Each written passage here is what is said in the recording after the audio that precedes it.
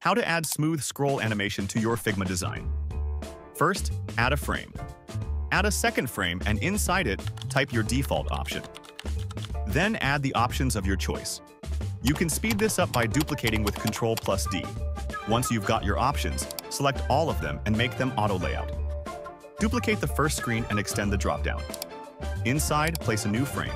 Add your countries and turn on clip content. Add a scroll bar, duplicate it, and use the duplicate as the scroll bar indicator. Now duplicate that second screen. Move your countries up so you can see the last option, and move your scroll to the bottom.